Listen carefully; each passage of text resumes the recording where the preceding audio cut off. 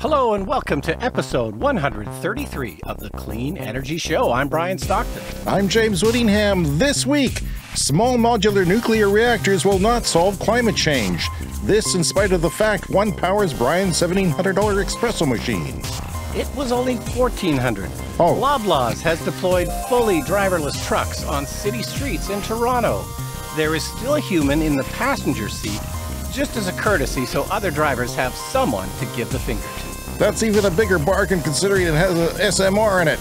We reveal the stupidest place in North America, and it's not wherever Donald Trump is. The upcoming Tesla Cybertruck will work as a boat for short periods of time.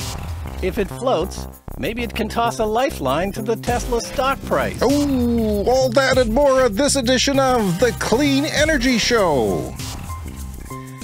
Brian, we also have this week my first repair to my Nissan LEAF. It's 10 years old.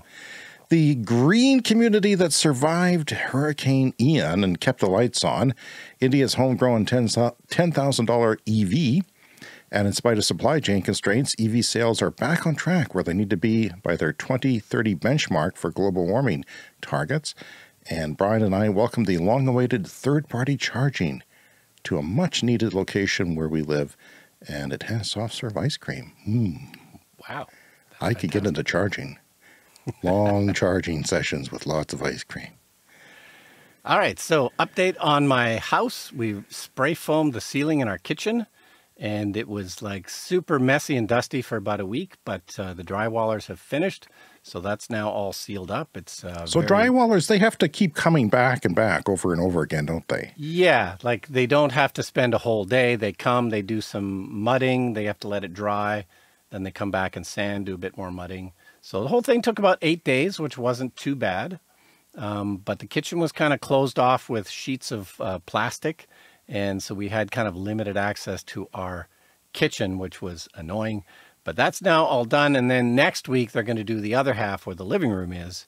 And so it continues. So we'll have a very well insulated ceiling, which is great. Did you eat out a lot?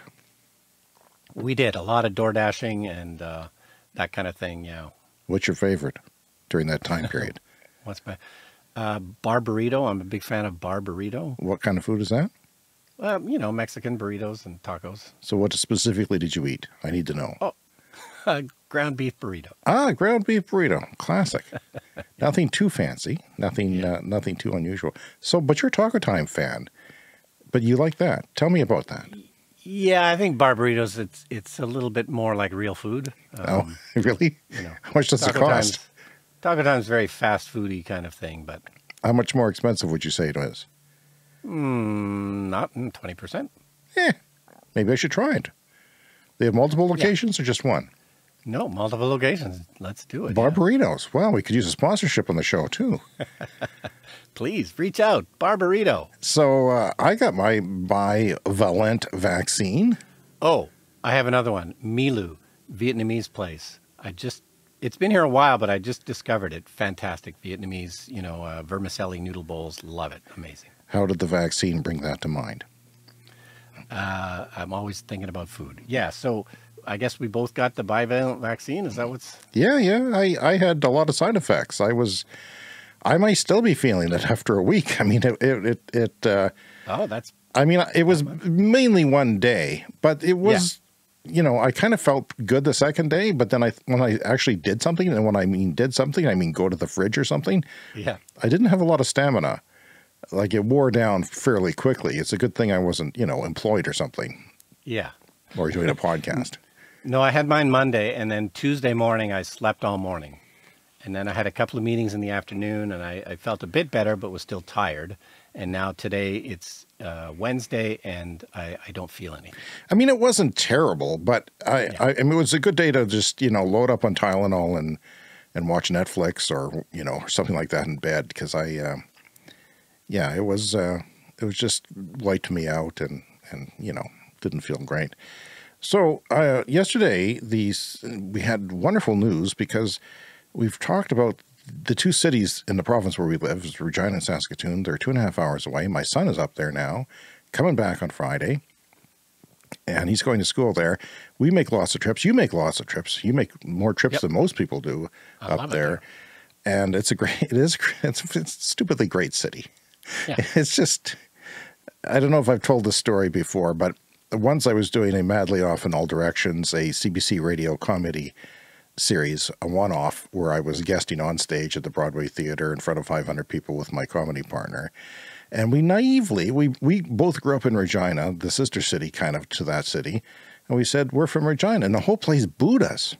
I mean, why? Why would they do that? I had no idea that they hated us just because we have the center of government here. I mean, they have everything else. It was a beautiful city.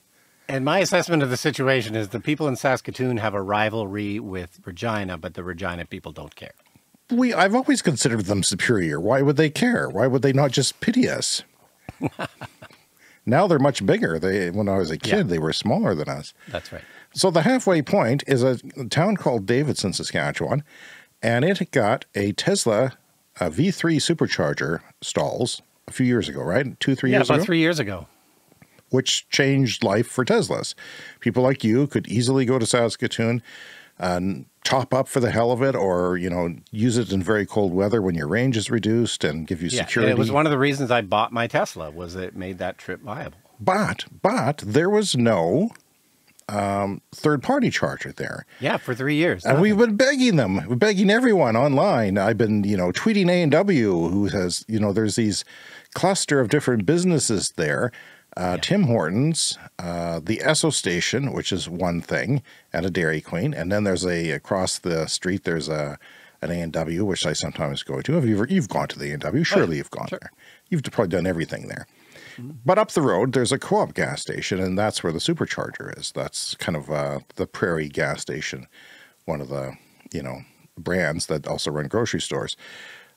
So they have that, but they just announced yesterday they're getting the flow chargers, which are 100 kilowatt. Before, these gas stations had different branded chargers, which were 50 kilowatt, and they were always broken, like always. Yeah, the Co-op branded ones, yeah. So apparently these flow chargers are, I'm told by the EV Association, a lot more rock solid, because it's something we talk about on the show all the time, is the reliability of charging non-Teslas, like non-Tesla charging networks, are terrible. And I hear that all the time, especially in the States. It's no different. So I naively expressed regret online yesterday that I wished it was at the place where I go, which is the A&W, and I don't go to the Tim Hortons, but it seems like I might, because I enjoy the Tim Hortons donut shop in Regina. And I found out that the EV people have been trying really hard for years, behind the scenes to do something. And I'm not supposed to talk about what went on, but I'm very happy that the Co-op is in charge, Brian. But I also made a joke online. I said, when I said that I wish, why wasn't it at this other place? They said, are you disappointed? And I said, I'm not disappointed. The Co-op responded to me and said, are you disappointed? I said, no, but I will be reviewing your pizza thoroughly. They said they welcomed it. Then they offered to give me free pizza.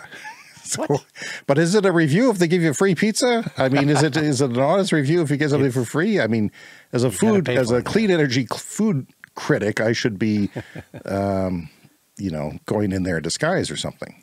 Yeah, that's just the way it is. Yeah. Okay. Well, this is great. And I should add too. So Tesla has finally made the CCS adapter available for Tesla vehicles in North America. So 99% of the time, if you've got a Tesla, you're going to charge at a Tesla station, and there's lots of them. But other cars use the CCS connector, and the adapter is finally available in North America. So if I were stuck sometime and the Tesla supercharger wasn't working, I could get this adapter and charge at the Flow or charge at the Co-op or whatever.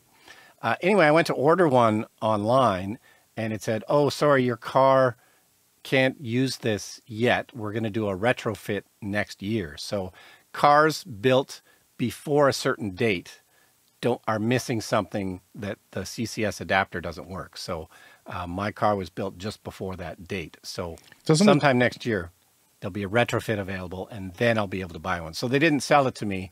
They're probably trying to control the number of these that go out.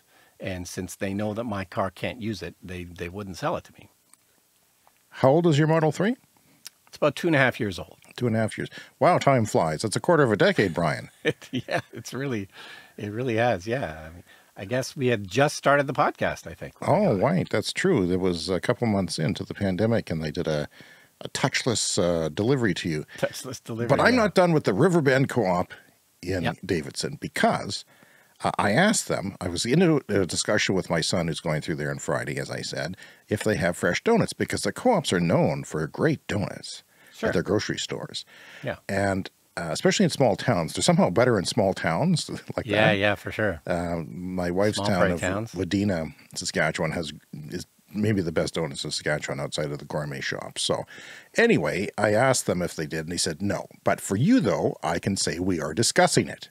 So now they are discussing it at the highest levels in the boardroom of the Davidson Co-op, whether to bring in fresh baking from the grocery store inside town. And I said, well, give us a heads up when you're passing through. At least we can do is get some donuts to the gas bar for you. And everyone is just so happy that, because without the co-op, we would not have charging in Davidson. Yeah. There was no other possibility to do it. No one willing to do it. So this is incredibly important to EV adoption for people who not only live near there, but live anywhere else, or you're traveling through the province in that direction. Yeah. And so I'm incredibly grateful to them. And Matthew Pointer from the Sask EV Association says this is arguably one of the most important charging locations in the province. So Brian, what I did, I made them a commercial. Okay. I made the Riverbend Co-op in Davidson a commercial because they deserve it, and here it is.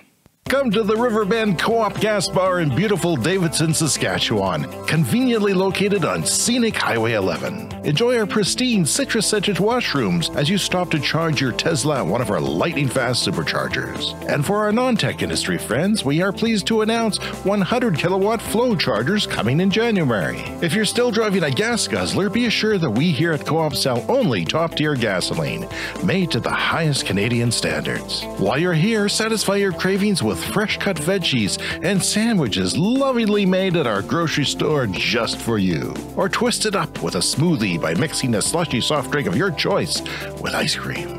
Why pee anywhere else? The Riverbend Co-op in Davidson. More than a gas bar, it's a heavenly oasis on the long road home. This commercial has not been approved by Riverbend Co-op. Flow chargers coming early 2023. Not responsible for ice cream drips on your full leather seats. Yeah. So there you go. Nice. Free commercial for the Riverbend Co-op. I'll put that online too in video form. Thank you, Riverbend Co-op, for being good people. Yeah, in Davidson, Saskatchewan, they still had a newspaper as of a couple of years ago, and they were having a contest to give away the newspaper. I don't know if you remember that. I considered it. Yeah, and you were supposed to write a letter, and whoever writes the best letter would get the newspaper. I don't know whatever happened with that. Maybe somebody knows. We'll have to Google that. We have a lot of local people listening. Okay, another personal news. The LEAF I had to take in to get fixed because I determined for a long time now, almost a year, that I had this tire noise, and I thought it was because my original tires were wearing out. They were becoming bald, and I thought, okay, no tread, they're becoming noisy. Bought new tires, but they were cheap. They were half the price of the tires that you're supposed to buy. And so I thought, okay, well, it's a bit better, but it's still pretty noisy. And then they get noisier and noisier. So I determined through online sleuthing that it's my bearings, my wheel bearings on my front left wheel. And because it gets noisier when you steer in one direction than the other. So I did that, and but there's no place, my Nissan dealership doesn't service EVs, and I looked up on how to do this repair, and you do have to kind of take one of the EV motor drive components out of the wheel hub, because it's a whole, not just the actual little tiny bearing, but a whole hub of bearings that has to be replaced. And you need specialized torque tools in order to do this, and I considered it, but then I thought no. And anyway, I got the price from a place called OK Tire on Park Street in Regina, because they are certified. They actually sent their people away to the United States to get training in servicing EVs and hybrids.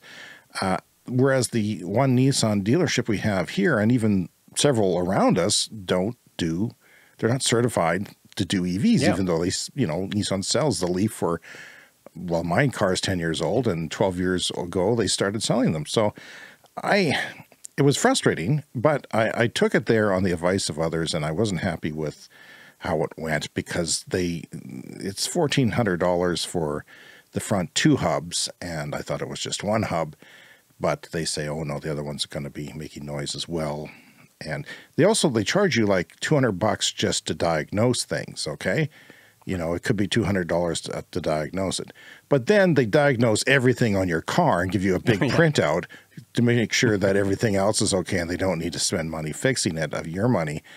So that's complimentary. But, you know, to diagnose the problem is up to $200. So it's just BS. And I hate dealerships, and I can't afford it. So I'm in a pickle because my youngest is going on a school trip to Quebec because we sent the first one. And as soon as we send the first one somewhere, and my wife, by the way, wanted to send him to Uruguay. Was it Ecuador? Is Ecuador to the, the ecological things out there.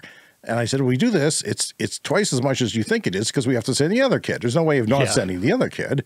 You know, it doesn't work that way. So whatever you do for one, you do for the other. And and so we're doing it for her now. And, you know, we have to get her to raise money, but they don't raise very much. And it's going to be a hard economical year. Bad timing. That's too bad. And I'm giving away free commercials to Co-op gas stations. Anywho, that's that. The car is supposed to be done. The beautiful thing is I've lost the EV joy because it's noisy. It's not giving me that luxury. And I can't wait, Brian, to get that back. But, you know, I also have to get more work done on it later. It's all related to tie rods and ball joints and stuff like that. And they send you little video clips, part of their app to do that, to show you the wiggle. It's always great when you can spend money and really notice a difference. Like that at least makes you feel better about it. Yeah. Like our ceiling in the kitchen, like it cost a fortune to do that. And all it does is look like it's supposed to. All it does is look like a ceiling. Yeah. You don't get any satisfaction of it suddenly somehow being better. Right. So this doesn't leak now. This is hopefully something that I will just, fall in love with again. But I started to fall out of love with car ownership because it's been a long time since I had to deal with car repairs. Because we've bought new cars, and the LEAF I've had for 5 years, and I haven't done anything to it. Like it's just, not even, there's no oil to change. There's nothing to break down. I did buy the new tires a year ago, but other than that, I haven't done anything. And it's, How many kilometers on it? About 115 or something like that. It doesn't have fast charging. It was a rock bottom price, so it's only been a city car for anyone. And but my family's been asking me how long do I think it's going to go, and I don't see it not going indefinitely. Like I don't have any reason to believe it won't go indefinitely. But if you don't do the tie rods or something, then maybe the tires are going to wear out. And well, the car could crash. Things like that. One of the wheels could go. I've seen people do this on the roads. Their wheel just goes all the way to one way, and you get it towed. And I won't be using it on the highway. Let's put it that way. So, it's frustrating, and I can see the joy of maybe a subscription service to a robo-taxi one day where you pay $20 a month and you never have to worry about car repairs because that is the biggest pain in the butt. That's why people buy newer cars in the first place. Yeah. No, that's the future for sure. I mean, that's so much simpler. I've been talking about the pipeline plane that flies over my house, and then we got into it, and I had mentioned that there was a crash, 2013, and then there was one between our last 2 episodes of our podcast. Well, curiously, there's been no pipeline plane since that crash, so I got to feel weird about that. Like, are those? Because I feel like I have a connection with them. Because I'm in my Speedo floating in the pool. God knows we've had some intimate contact. You've never seen me in my Speedo. These people have, and now they're gone. They're perished. So I just feel, or maybe they've grounded pipeline planes, or I don't know. Maybe they've just. But on the other hand, on the flip side, who's looking at my pipeline to see if it's leaking? It's not being inspected. Yeah, so that's kind of concerning for me as well. So. Here's a bit of trivia for you. In the year my LEAF was made, 2013, 130,000 EVs were sold globally that whole year, Brian. And now more than that are being sold every week in the world. And that rate, of course, is expanding rapidly. That's fantastic. That's great to hear. So my Leaf is like almost, you know, I've seen it referred to in videos on YouTube now by car reviewers as kind of like the Model T of EVs, because it was the first mass produced. It was produced even before Tesla's Model S. So it was really the first mass produced EV in the world. So it's iconic. Maybe it'll be worth something someday. And I wanted to get to some updates to some stories that we've covered in the past. And we were talking about, you know, hurricanes in Florida, and Will Walker in Florida. He was happily charging his all-electric Chevy Bolt at a gas station charger while all the gas pumps were roped off not because of electricity. The gas station was out of gas. Yeah. And you can't just snap your fingers and get more gas in when there's a hurricane. So these places, and we found this in the Maritimes of Canada when Hurricane Fiona went through a couple of weeks ago, gas stations are out of gas because everybody wants their generator running and everything, right? Yeah. Well, this is another reason. Gas stations don't operate with electricity during these situations, but they often don't operate when they do have electricity because they're out of gas. Yeah. So, but he had electricity there and he was happily charging away. So he says, I can't count all the times that people ask me about what do you do when the power goes out? So it's just a joke to people who own EVs. Yeah. The New York Times, Florida, the post-hurricane here, Jerry Jaworsk waited for about 6 hours to fill up for cans of gas. And he was frustrated. Where's all the fuel, he asked. Every gas station or filling station was supposed to, under Florida law, have a generator prepared to go at all times, but that did not happen. Wow. And in a news conference a couple Saturdays ago, Mr. DeSantis, or Satan, as I like to call him, said 1.6 million gallons of fuel had been moved to southwest Florida, but he acknowledged that some stations may not have had the electricity to operate their pumps. I'm laughing. If you're in Florida, I'm not laughing at you. I'm laughing at the whole freaking idea and stupid things that happen. You need both. You need the fuel and you need the electricity. And on the electric car side, you just need the electricity. We've been talking about India a lot over the course of our podcast episodes, and we have concerns over the air quality and how great it would be for EVs to move in there. Well, Tata Motors, one of India's largest vehicle manufacturers, has announced a new made in India electric 5-door hatchback starting at around $10,000 US. And it only has a 19.2 kilowatt hour battery with only 3.2 kilowatts of charging. That's kind of what my car is now. It started at 24. Yeah, that's kind of your Leaf range and charging speed. But get this, it's supposed to have a range of 250 kilometers. Yeah, well, they've made improvements since your car was made. Well, I'm thinking, A, it's pretty darn light, and it may not have an airbag and or seatbelts or high-tension steel or anything to protect the person. I don't know. I'm being kind of cynical about it. Yeah, but as we've talked about, there's a lot of like two-stroke engine vehicles in India, small mopeds and motorcycles and stuff like that. And those things cause extra pollution. So if those kind of small vehicles, which is what this is going to sort of replace, can go electric, this will go a long way to improving the air quality in India. So for around $14,500 US, drivers can upgrade to a 24 kilowatt hour battery. That is what my car was new at, but it has 315 kilometers of range and 7.2 kilowatt charging, which is twice of what my car does. So that's, well, I don't know, man. Maybe I should go to India and buy a car. Parts will be hard to get. Let's get on with the show. Yeah, so driverless trucks in Toronto, we have reported on this before, but there's sort of more updates for it. So there are level 4 autonomous trucks, which began in August after the Ministry of Transportation approved them after a big audit. So this is Loblaws, the grocery chain from Canada, and they've got 5 routes going between Loblaws retail stores and a micro-fulfillment center. So you can order your groceries online, go to this place and pick them up. And this appears to be moving the groceries from the stores to this pickup center. So they've got 5 routes and 5 trucks. They are now driving fully autonomously. They do still have a human driver in the passenger seat. I'm not sure why he doesn't just sit in the driver's seat just in case. Show but off. they say they've, what's that? He's showing off. Yeah, they're showing off.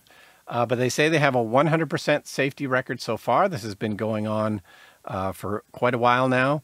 And the person in the passenger seat is just there kind of as a courtesy, and also from feedback from the police department and the fire department, who said in case they need to pull the truck over, they wanted, a human to interact with. And that does make sense. Don't we all? So, and of course, these are electric, and they can charge at sort of both ends of their trip, and that's what they do. And they're planning to expand this to something like 15 trucks in the near future. So, yeah, level 4 autonomous trucks. So this is geofenced. It can only go on these specific routes. They couldn't just snap their fingers and expand this to other markets or other cities. They've carefully mapped out these routes, and the trucks take the same routes every day. But still quite remarkable that it is totally working, and they've, driven, tons of miles with these things, and 100% safe so far. Color me surprised. I'm actually quite surprised by that. Especially, if you told me it was, Los Angeles docks or something, I would believe you. But I'm surprised it's Toronto. Yeah, Toronto streets can be kind of busy and crazy. That's an understatement and a half. Some of the worst traffic in North America. But you just start thinking about the math for this in terms of business. So not only are you saving on fuel because it's electric instead of gasoline or diesel, and then saving on the driver. And just imagine as this slowly rolls out and expands, the amount of money that can be saved by so many businesses. Expect your grocery prices to go down thanks to freedom of energy, the world, like that. Let's hope. And I do use their service in our city. It's PC Express. How's that work? It works well. You order online, you pick up. We have had it delivered one time, so they will deliver as well. Tell me about the delivery, because I'm considering that. We've picked it up through the pandemic a lot. Yeah, $15 for delivery. Works fine. 2 hours? I can't recall, but I think you can do it same day, yeah. I think Walmart's supposed to have 2-hour delivery here. I mean, we're kind of in the woods here. We're not in, places that get things. the best of what is available in the world. We're usually the last to get it, so that's kind of cool. All right, I have an update from the International Energy Agency. And EVs are now at 13% of all new car sales globally this year. That's world market share of new vehicles. That's fantastic. I didn't know we were there yet. That is an inflection point, Mr. Stockton. Yeah. We are toying with inflection rates here. It's doubled since last year. So that has not been happening. It's taken more than 2 years to double, a little bit more than 2 years. But now doubling in a year is, well, not 2 years. Sorry, it's like 17, 18 months or something weird like that, like a year and a half. But now it's a year. And we are on track, according to the IEA, of reaching, when they did the Paris Climate Accord, we need to do this, this, and this to reach our climate targets. Well, the number of EVs on the road by 2030 was a checkpoint goal, and they have saying that we are on track for it. In fact, we're better than on track. Areas not on track include improving the energy efficiency of building designs, developing clean and efficient district heating. That's when you hit, heat a neighborhood with one heating system. Phasing out coal-powered generation. That's a little behind. Eliminating methane flaring, shifting aviation and shipping to cleaner fuels, and making cement, chemical, and steel production cleaner. That's from CNBC. Yeah, so the transportation sector doing well, these other sectors not so well. Yeah, but it's encouraging because, we live in a place where there's so much cynicism about it. Yeah, that's great. All right, well, we have several Tesla stories this week. The first was, of course, they had AI Day 2022, where they had a big presentation, basically a recruitment event. They're trying to convince people to come work for Tesla and work on their artificial intelligence stuff. They demonstrated the prototype of the Tesla bot, I didn't watch the whole thing because it was like 3 or 4 hours long. Yeah. I watched a condensed 20-minute version. So the robot doesn't do that much. So, No. you know, the stock market and casual observers were not too Question for impressed. you. Was the robot more human than Elon Musk? Yes. It was? Okay. But I don't know if you had any thoughts about the Tesla bot. I do, and I did watch a lot of it, and I came away feeling pretty negative about Tesla and Musk and AI because, you know, there was nothing major announced. The robots didn't impress a lot of people because who's the company? I can't remember the Boston Dynamics? Boston Dynamics, who's been making those robots that flip and dance, and they seem like years ahead. They're not humanoid, but do we need what is the need of having a humanoid robot other than being creepy? I don't care what the thing looks like that does my dishes. It can look like a scorpion for all I care. Just do my dishes, you stupid robot, and answer my door and brush my teeth. Well, I think it's the same principle behind like what they're doing with self-driving in the car. Like the idea behind the Tesla self-driving car is to replicate the humans. So humans drive with eyes and a brain. So Tesla's taking that approach with their car, cameras and a computer, eyes and a brain in the car. So my feeling would be that since the world is designed for humanoid form, that's the most useful form for somebody who's going to do, you know, work. Well, are you going to test an FSD beta Tesla robot in your home and hope it doesn't break your dishwasher handle? Sure. If they want to send me one, I'll take it. The interesting thing is they think that one day they'll sell them for $20,000. Yeah, US. that seems low. I don't know. If Does it, Brian? Does the $35,000 Model 3 seem low to you? That never happened? It was sold for like a couple of weeks, I think. Yeah, and very frustrating. Why announce these things?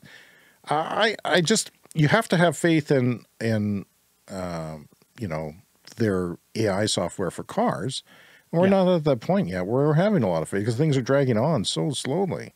It's just a super long process. So, you know, this stuff is potentially decades away.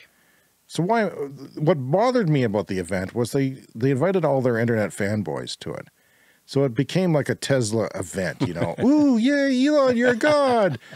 Present your genitals. I wish to photograph them. You know, this is stupid. I just hate that stuff. But it was the whole point of the event was to recruit because they want to bring on people to recruit. They need the best in AI people to develop this product. It's a recruiting day. So why invite all the fanboys? I guess you get some free advertising that way, but it just seemed, I don't know. I'm pretty cynical about this, and I'm pretty cynical about Mr. Musk, who has decided apparently to buy Twitter. Yeah, it sounds like that's going through. Yeah, And I'm not happy about that. I'm not. I'm not happy at all. Twitter's not golden. I need somewhere to go, Brian. I can't go on Facebook. It's not safe. It's killing the world. And now, you know, he's going to put, what's his name back on there? The former POTUS. And, you know, why couldn't a hurricane have killed him? You know, why is it killing innocent people? See him floating away on a piece of rock.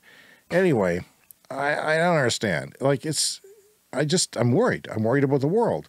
And the world was quieter. It was quieter without him on it. And now he's going to be on it. And all these horrible voices of conspiracy and BS. And I don't know. I'm not happy with Musk. I mean, Musk is the guy I tout for saving the world because he puts a Cybertruck on stage, smashes the window, and suddenly Ford is releasing, you know, electric trucks a couple of years later, right? I mean, they're in dealerships. They're at dealerships around our province even. A lot of them have moved here, I'm told. But, you know, they're actually, kudos to Ford for actually making some vehicles, eh? Because, you know, the Mach-E is like, I think the #2 selling electric vehicle in North America. No, there's actually some EVs in stock around us, and it's mostly like, the Mustang and the F-150. So, the needle has moved, and I guess we're at 13%. We're at a weird time where they say they have the stock and they don't actually have it. Right. It's coming in. It's like it's coming in to somebody who's ordered it. So unless somebody cancels their order, and somebody did cancel their order for a Chevy Bolt, but it was an older one. Yeah. And I didn't want to take it. People were pointing me towards that. But yeah, I'm told there's a year wait list. But I mean, that's not bad for a truck. But I don't know. What other Tesla news do you have? So, Megapacks arriving in Hawaii, and I just wanted to mention this mostly because we had reported on the final shipment of coal going to Hawaii a few weeks ago. Their last shipment of coal for their coal-fired electricity plant, which they're going to close down. Well, it turns out at pretty much the same time, a whole whack of Tesla Megapack batteries were delivered to Hawaii. Hawaii's got a aggressive goal to get off fossil fuels. I think they've got some time. I think it was like 2045. They're going to be 100% green. I have a feeling they might be able to do it sooner than that. But, you know, they have tons of solar. Hawaii has the highest amount of solar deployed per capita. And they just need more batteries. And they are on their way to 100% clean energy, which is great. Yeah. Tesla, I mean, you don't hear about non-Tesla companies making power packs. I know they exist because they do exist. Yeah, they're putting some up around us. I don't know who's making them though. You don't hear about who's making them. I don't know. I mean, the main battery makers are probably making them, like LG and what's the other one? Panasonic. Yeah, or CATL. Yeah, I have heard other brands and their storage solutions. I just don't know off the top of my head. Well, that's something to look forward to. It's pretty cool that Hawaii can do that. And, you know, most people disregard batteries. I say this all the time. They poo-poo them. Like, you can't power. I know it seems far-fetched because there's like thousands and tens of thousands and millions of little AA-sized almost batteries, right? That power a grid. Come on, that's science fiction. But they are doing it, and it works, and it meets the power fluctuations and saves them money. Instantly saves them money. If you're a casual observer, it probably seems absurd, but you know, to the casual observer, I often hear hydrogen as the solution. Yeah. And but solar, wind, and batteries, as we often say, that's all you need. It is all you need. Not for maybe airliners or stuff like that, but for a lot of things. And the Cybertruck, Musk has been talking about the Cybertruck as well. Yeah, I guess prompted by the recent hurricanes and flooding in Florida, that the Cybertruck will travel temporarily as a boat for approximately 1,100 feet. Really? Yeah, it'll operate as a boat. That's Musk tweeted. That's enough to get through a flooded underpass. Yeah. So we have seen this before, like with regular Teslas and flooded underpasses, that they can do fairly well getting through a big chunk we did of have water. a guy in the EV Association who flooded his car in Saskatoon, and other times, insurance claim, big fat insurance claim, battery water gone. got in, ruined his battery. So it's certainly, and it's not an advertised feature, but this is now technically an advertised feature of the Cybertruck, that it can operate as a boat for a short period of time. So presumably they're just thinking about this more. I don't imagine they were thinking about it too much with the cars, but now that they know that the cars are fairly waterproof, they've, I guess, done a little bit of extra work, and you know, Cybertruck will float for a while. Well, the Rivian R150 pickup truck, the all-electric pickup truck from them, it was supposed to do 1.5 meters of water. Oh, yep. And they didn't say for how long. But they said any more and it floats. So they didn't want it to float, floating back. Yeah, because then you lose control there, yeah. Well, what do you do in the Cybertruck? Do you take out a paddle? I mean, what do you do? I'm not sure, but they often show it with those big knobby tires, so it's possible the big knobby tires would give you a little bit of traction and steering. Give me the aqua tread when you're ordering tires, you know, like summer all season and water. Well, there was that Oceanic. Aqua car. Somebody in town owns one from like in the 50s. Somebody made a car that works amphibious as a boat. car. Yes, it's a It's a convertible, right? Yeah, it's a convertible. Somebody in town owns one, and every once in a while drives it in our local lake, which is saying a lot. You go down there, you're a dead person because it's nasty water. And so it has technically been done before. I don't know. Maybe they could add a little propeller on the back of the. Because that's what the Aqua car has, like the one from the 50s. It has a little propeller at the back for when Really? it's floating as a car. Oh, well, as a boat. That'd be an option, I suppose. Maybe you could outboard it to your trailer hitch or something and just sort of put a propeller on back there. Yeah, that'd be great. Well, I wanted to talk a bit more about small nuclear reactors because CBC had an article on it, and there's been, well, there's always lots of stuff. And I'm always reading from people, everybody loves SMRs. They love that. Except us. I'm not against it. It's just not realistic. People love the new solutions. We'll solve climate change with this. This is great. I saw a video on it. I saw 6 videos on it. It's great. It's not great because they don't exist. You can't go to Walmart and buy one. You can go to Walmart and buy a solar panel. You can go to Walmart and buy a battery. You can go to Walmart and even buy a wind turbine in some stores. Come on. What we have is all we need. And I'm not saying other things aren't good, but if they cost 10 times as much for 1 unit of electricity, and if you don't need them, then why are you wasting your time on it? Because our government, another government, and the Ontario government as well are investing, and they're going to waste all our money in these damn things, putting money into it, and it's also just delaying climate action. Yeah. So here's something. This is Suzanne O'Donnell. She is an adjunct professor with the University of New Brunswick, and St. Thomas University also works with the Coalition for Responsible Energy Development. And she has been researching SMRs specifically during the last 2 years. And she was asked, what do you think of Saskatchewan and your province looking at building a small modular nuclear reactor? And she says, there's a huge leap, she says diplomatically, there's a huge leap between having a design for an SMR and then getting to the point of having an engineer design where you can actually apply for a license to build one. The most advanced design for an SMR in the US is called NuScale, and they've spent almost $1 billion on the engineered design, and they just got a license to build it. It's another huge leap between building a prototype that might actually work in a laboratory to getting one that actually commercially works in the real world. Why then, she was asked, would 4 provinces be looking at them? And she says, I'd have to say that the decisions around SMRs at the federal level, and certainly at the provincial level, where they're all conservative provinces, are political decisions rather than based on science. From reading peer-reviewed science in 3 different countries, Canada, the US, and the UK, it really doesn't make any economic sense. However, what we have happening here is very, very powerful industry, the nuclear industry, that has a long history in Canada, and they have been lobbying like crazy to get these things off the ground because, unfortunately, nuclear power hasn't been very successful financially, especially lately.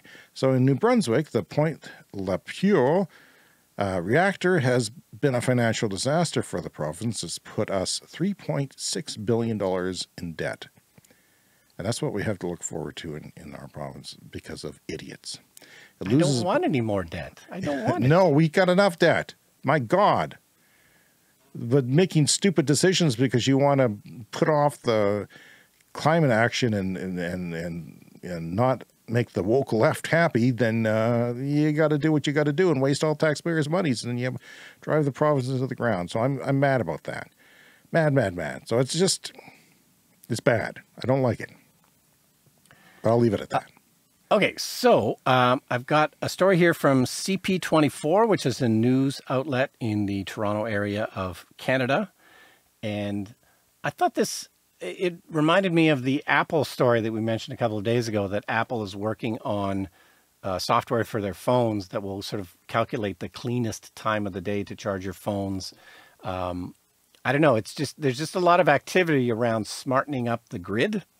And so what they're going to do in Ontario is pay some customers to run their air conditioning less as part of an investment in energy efficiency programs. So they're going to have networked smart thermostats in people's homes that can literally be controlled remotely by the power utility. So when they have these days when the grid is strained and everybody's air conditioning is cranked up, if you've agreed to be part of this program, you have one of these smart meters, they're going to creep up the temperature in your house, take away some of your nice cooling airflow from your air conditioner. And if you've got enough homes in this program and enough people willing to do it, and they will pay you to do it, like there's an incentive to do it, they'll give you some money for this. They will just, turn up your thermostat a couple of degrees, and you'll use less electricity for your air conditioning. And, the more of these kind of smart grid strategies we can come up with, the more we can, weather these coming storms of, power supply as we kind of transition over into all clean energy. Well, I'm surprised. I'm surprised that Ontario's doing that. It's very interesting. It'll be interesting to see how it goes, what they learn from that. It reminds me of the summer heat wave in California where they texted people or an emergency alert and they responded. And they responded in times so that they turned down their power because they said, if you don't, then we're going to have a power outage. I would rather have some power and maybe a couple degrees warmer in my house than no power at all.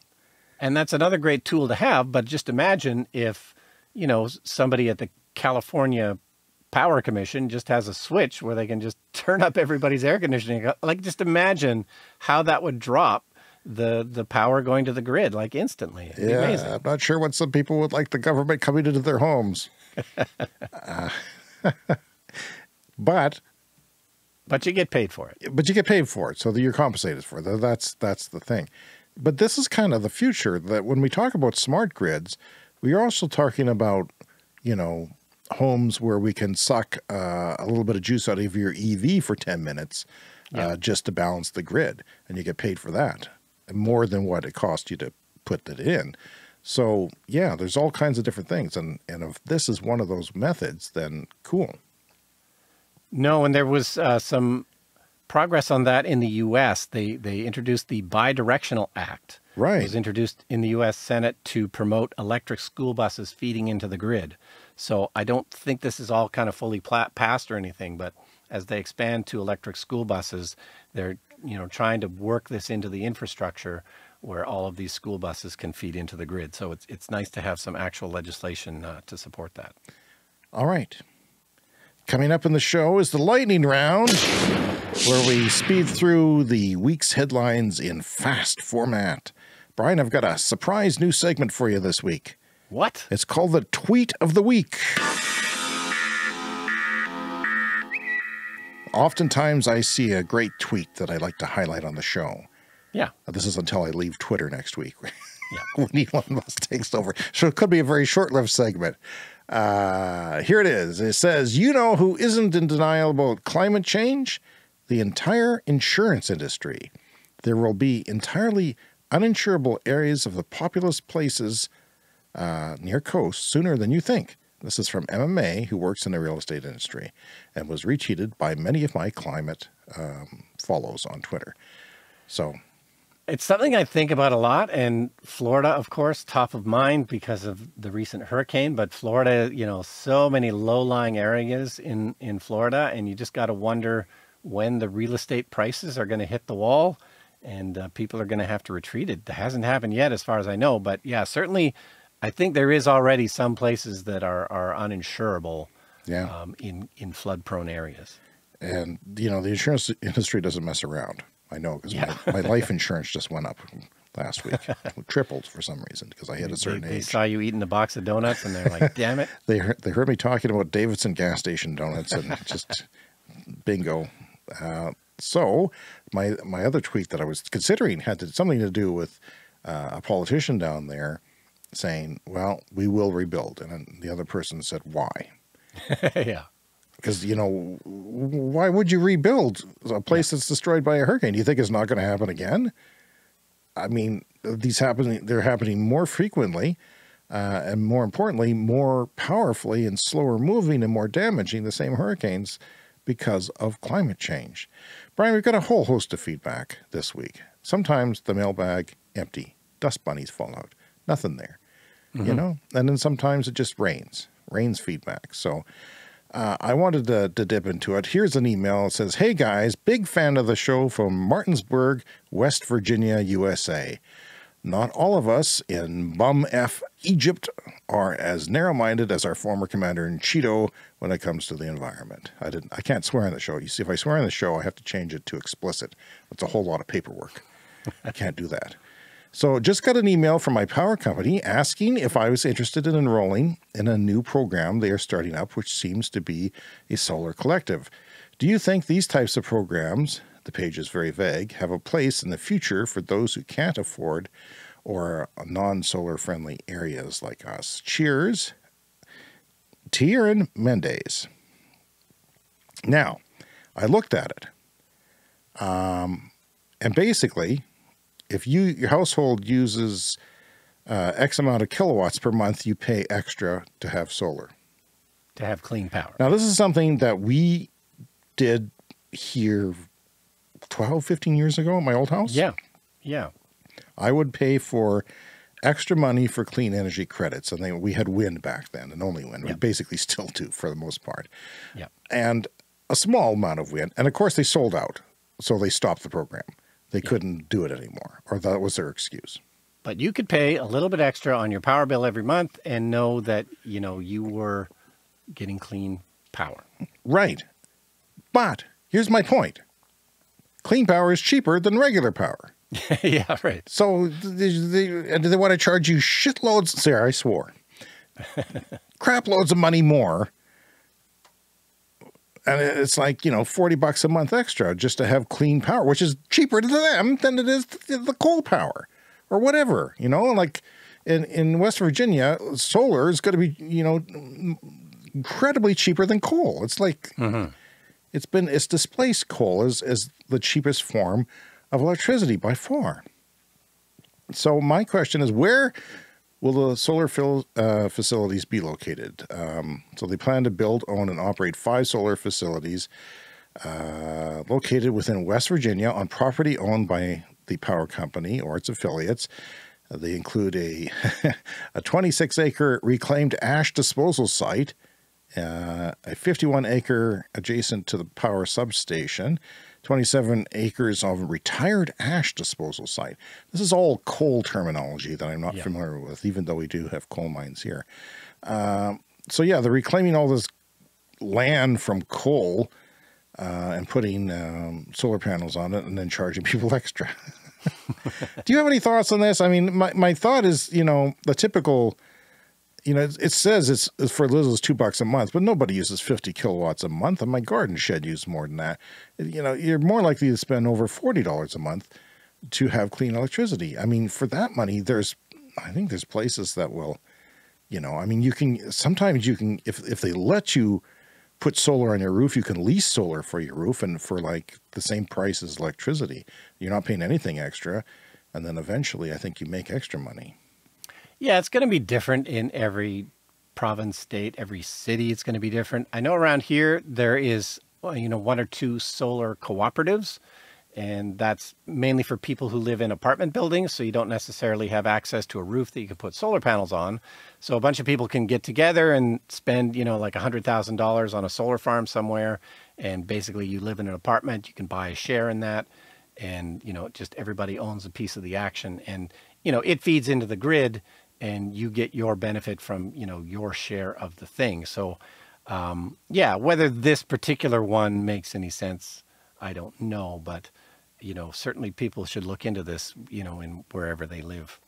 Well, shout out to Martinsburg, West Virginia, and Mr. Mendez for, thanks for writing us. We really appreciate it.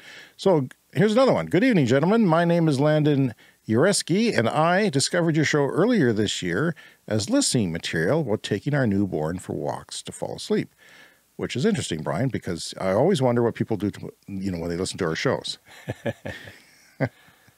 I remember my first podcast in the very early days of podcasting in the early 2000s. Somebody said that they listened to me on the subway in Australia, and it blew my mind. It's like, wow, there's somebody doing that to my little show? Like, wow. Yeah, commuting, of course, is a popular thing, but taking your newborn out for walks to fall asleep, hadn't thought of that one. And by the way, I listen to podcasts to fall asleep when I want to have a nap. I will, sometimes ours.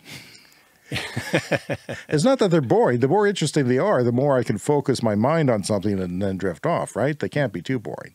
That works for me too. Yeah, it's got to be something to focus my mind. Yeah.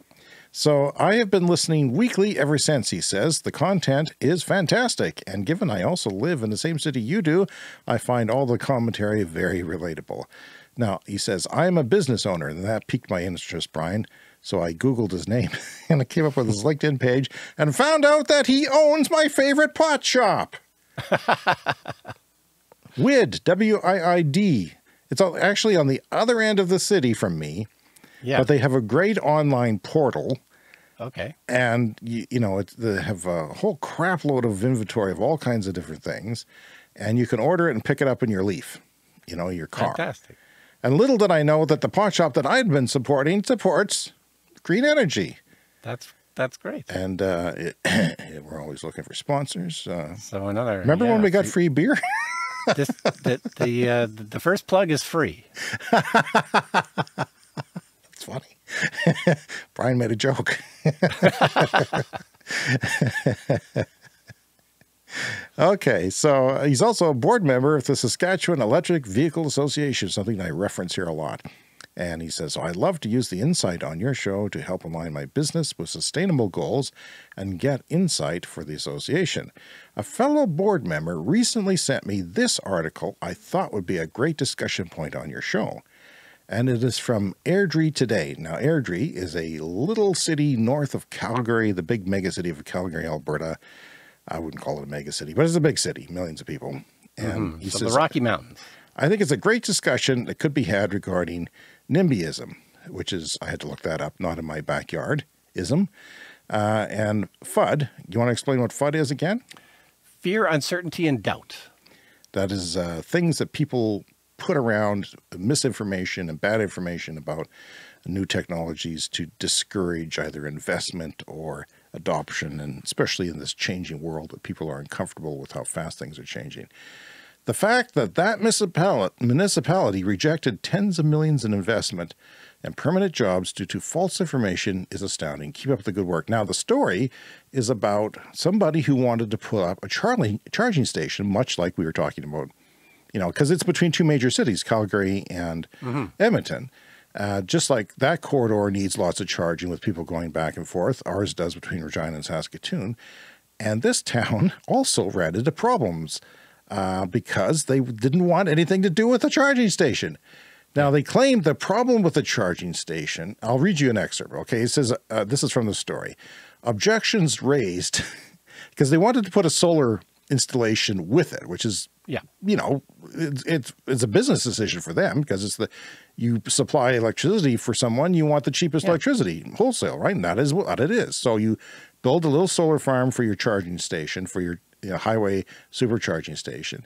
But the objections raised were more to do with the solar than the EV chargers, apparently. It says, objections raised included potential noise concerns with the cooling plant associated with the proposed solar farm, which is absurd. Yeah. Okay? You know, a person's air conditioner in their home is less noisy than that, and it's certainly closer to people than that would be. Increased vehicular traffic on Highway 72. The solar farm would have increased traffic. I guess people going to see the solar farm, or people going to charge their EVs.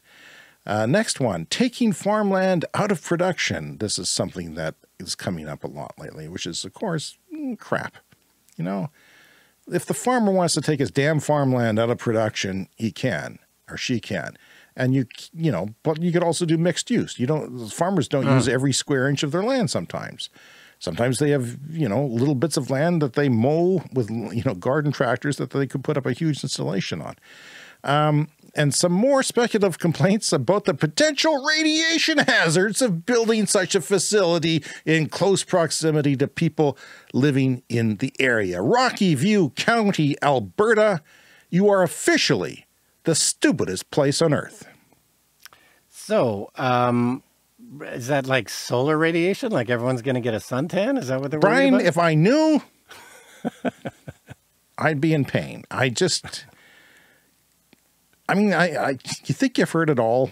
You think you've heard all the stupidest things that where people get passed around on Facebook is just utter BS. And by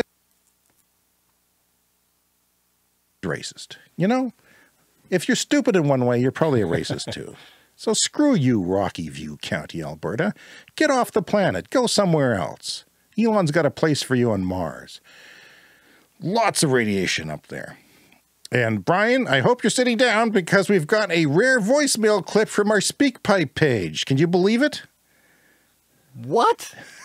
I cannot believe it. I thought that we should stop doing this. Well, it's crossed my mind too, but this is Sean in Ireland. Hi, it's Sean from Ireland, Dublin, Ireland. Just want to say, really love the show. Love listening to it every Wednesday when it comes out. There is 2 big announcements in Ireland in the last few weeks regarding solar. There's no planning permission needed now if you have solar panels on your roof. Before, if you wanted solar panels on your roof, you had to get planning permission, and there's been houses where people put up solar panels, didn't get planning permission, and the government made them take them down. So now you don't need planning permission. And also they've announced that they are going to give schools free solar panels. So a school just applies, and if they're suitable, they will get the price of the solar panels covered 100% by the government. Wow. Thanks. I mean, that's crazy, fantastic. Right? Why isn't everybody doing that? We often ask questions like that. Schools, perfect place for solar panels, but giving them to them? I mean, and then what do they do with the savings? They can put more money to music programs and educating your damn children. Yeah, I will say the high school right next to me, where I went to high school, they've actually had solar panels on their roof for about 20 years now. And it was because I think some students and maybe a teacher or two were interested in the technology, and they realized it was a good learning experience. So it was about 20 years ago, so they would have been much lower powered solar panels, but still they've been generating power over and there educating kids, and they can probably look at the doohickeys to see what the sun is doing, and probably be aware that solar panels generate electricity on cloudy days, for example. Yeah, and so also the other thing Sean brought up is we got to get rid of the red tape involved in installing solar, clean energy of all kinds. This is a climate emergency. We got to move fast. We got to make all this stuff. Now, Sean, easy as we're possible. so thankful that we said that we would wish you a happy birthday on your birthday. So let us know when your birthday is. And if not, happy birthday in advance. Thank you, Sean. I appreciate it. It's lovely to hear your voice, and we love to hear from you. Contact us at cleanenergyshow@gmail.com. We're on Twitter. We're on TikTok. For now, Clean Energy Pod is our handle there. And don't forget to check out our YouTube channel for special features. Leave us a voicemail like Sean did at speakpipe.com/Clean Energy Show.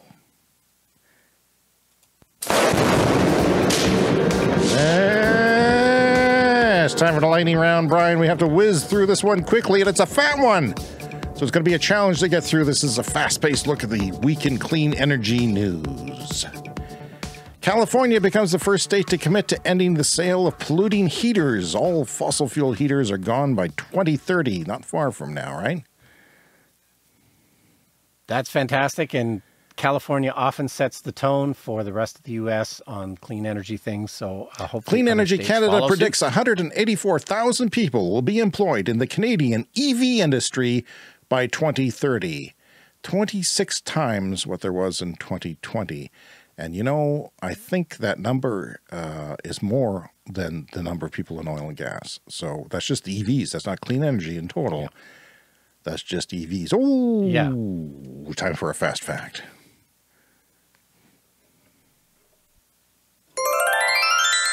According to the IEA, the International Energy Agency,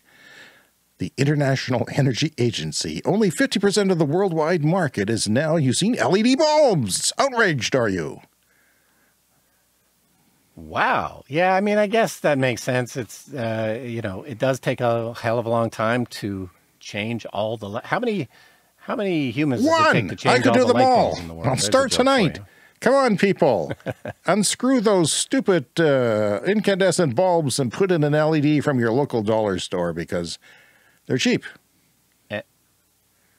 And imagine how much energy Well, you know, will be those saved old once we bulbs do don't that. last very long. So it's not going to take that long. What do they last, a year at best or something like that? Yeah. I mean, my God, it's not good. The Nord Stream pipeline, which is, you know, the one that they claimed was bombed or sabotaged, it stopped leaking, but not before emitting the equivalent of what UK cars consume in a year. And there are 1.8 million kilometers of oil pipelines in the world. Some of them apparently leak.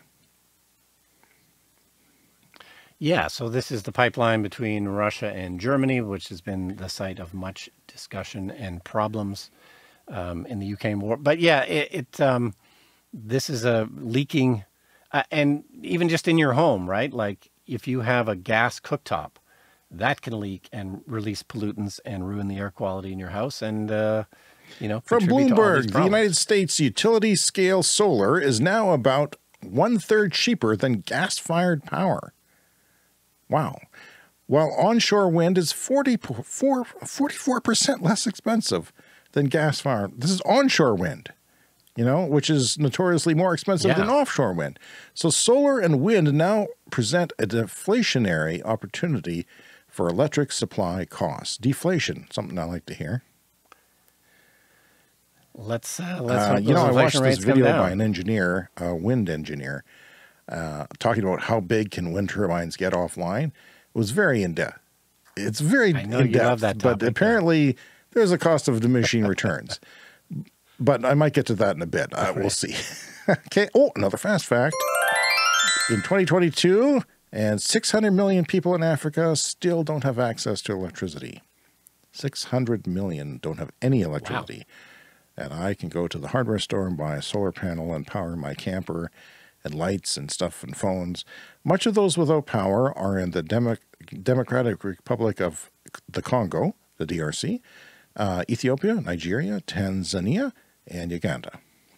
Research suggests that covering all of California's canals, which span roughly 4,000 miles, with solar panels could save up to 63 billion gallons of water. That's just putting them, people say, there's no place to put solar panels. You're going to take up farmland, put them on the damn canals, save water. Billions of gallons of water. Yeah. And I believe they have, you know, started at least one pilot project, so that's what it would look like. There's even some going on in Europe, and they said if you did that, you'd have like 13 nuclear reactors worth of peak output. So that's pretty cool, 13 gigawatts. The two Chevy Bolt variants set a quarterly sales record at 14,700. GM says it will increase global production, this is interesting to me, so I'm following it, to more than 70,000 units for the 2023 calendar year, which is almost double the 44,000 this year. So they're selling all the damn things, and they've got to make more because, you know. Yeah, and presumably they've ramped up their battery supply, which is the other thing. So they presumably have enough batteries. And for the Regina Leader Post, our local newspaper, we have an oil ban. New York follows California in banning the sale of gas cars by 2035. That legislation is moving forward, so good to hear.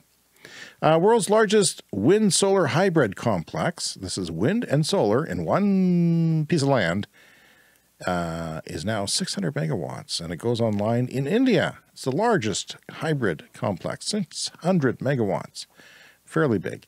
Toyota president calls meeting California zero-emission requirements difficult, even though in 2035 you can still have 20% of your new car sales from your company be long-range PHEVs, plug-in hybrids that use gas. Yeah, well, it's not like Toyota's like a world leader in making cars. I don't know how they could possibly do it. They don't want to. Tesla Giga Nevada to receive recycled battery materials from Redwood's closed-loop campus. That means, Brian, you could buy a Tesla, and people would say, oh, where'd that battery come from? It was mine. Well, some of it might be recycled now already, and that's going to way go up in the future as more become available. That's great. Yeah, Redwood is one of the big players in battery recycling, started by one of the founders of Tesla. But yeah, we were always worried about not having enough supply of, you know, batteries to recycle. But, you know, it'll be a closed-loop system one day. The Harris Ranch Tesla supercharger in California, that is the big one, the first one actually, ever, and it's between San Francisco and Los Angeles, will have a 25 megawatt of solar installed. That is 2.5 times the solar farms they are putting in Saskatchewan. Okay? Just for reference. At a very rural part of the I-5, 100 stalls. That's 100 stalls, including some for towing. They're going to have, you know, some stalls. People are calling for that now that the trucks are out. So it's a halfway mark between LA and the Bay Area. So, yeah, cool.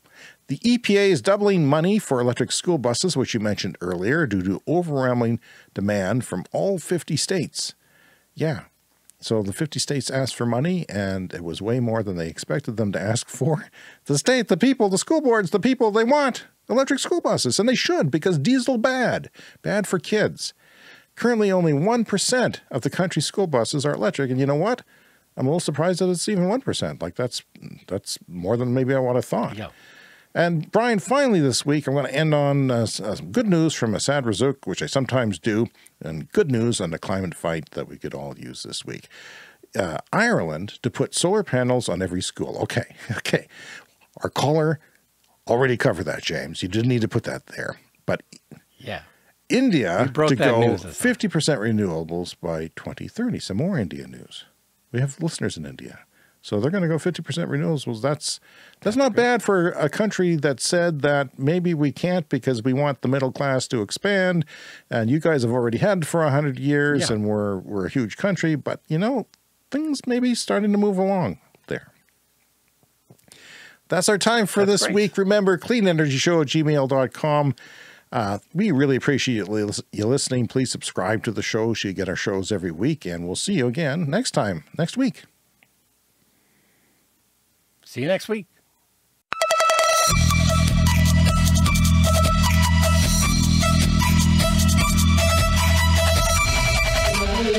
Podcasting.